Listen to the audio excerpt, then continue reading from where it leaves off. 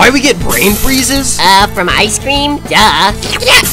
Obviously, brain freezes come from eating any form of ice cream or snow cone too fast, but why does this actually happen? Well, the ice headache's scientific term is phenylpalatine ganglioneuralgia, which is just a word used to make doctors sound smart, but basically this is the process of the headache you get while eating cold food too fast. See, when the ice cream hits the roof of your mouth or the top of your throat, it activates the trigeminal nerve, which sends sensations to your head. Just like how your brain freaks out when you hurt yourself, it's trying to scream, don't do that, while also expanding the nerves around your brain to pump blood to the frozen area as fast as possible, which is what causes the headaches, and also why brain freezes don't go away instantly when you stick your thumb to the roof of your mouth or drink hot water, because it needs to slowly halt the pumping of blood. But interestingly, only around 50% of people even get brain freezes, and science still isn't sure why. But now you know.